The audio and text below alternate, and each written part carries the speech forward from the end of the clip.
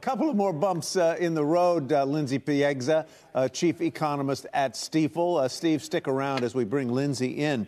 I guess my question for you is to react to what we've heard from the Fed, what we've seen this morning in the Fed numbers. But the overall question here, did the Fed err in not raising interest rates higher than they are today? Did they need to go an extra increment or two to bring inflation down reliably?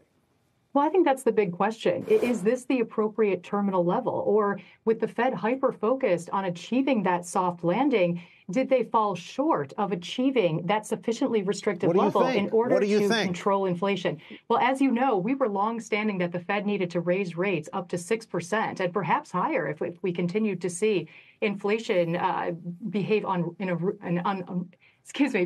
an unruly manner.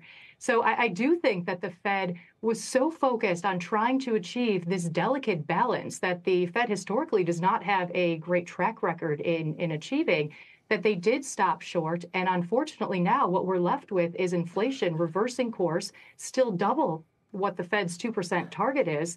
And the committee now is losing, I think, a lot of credibility in the marketplace by sitting on the sideline, not reacting to 3 consecutive months of inflation reversing course. It's notable. We're talking credibility again. Lindsey, is there a path that you see where the next move could actually be a hike instead of a cut?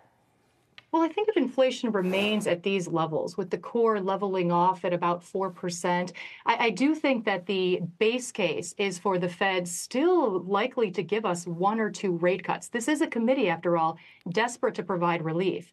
But without more meaningful improvement in inflation after 1 or maybe 2 rate cuts in the second half of the year, I would expect a second round pause, a prolonged pause. That being said, if inflation does continue to gain momentum, so now we're talking about the core pushing above 4%, I think in this scenario, the Fed may be willing to re-engage with 1 or 2 additional rate hikes, but it would have to be a meaningful increase and on a sustained basis. How about that, Steve? Lisa, if I can turn back to you. We're in, I guess, what you would call that higher for longer phase, but Lindsey is addressing the question of maybe we didn't go high enough.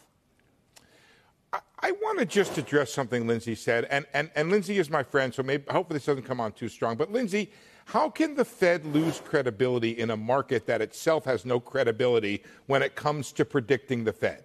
The market took off and decided there were 6 rate cuts coming from absolutely nothing said by the Federal Reserve. The Federal Reserve, I think, stuck to its guns amid that kind of essentially strong pricing the other way by the market, and went back down to three rate cuts, and now they're back down to 2.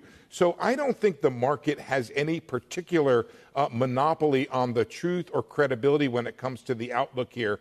It's been wrong, and I think maybe the Fed is right here to kind of wade, and I guess wading is the best way to think about it, with its mark the way it is. Theoretically, the Federal Reserve believes it is restrictive. That's the theory. If you look at what they believe the long-run neutral rate is, even if you believe it's a little higher, they think they're exerting restraint.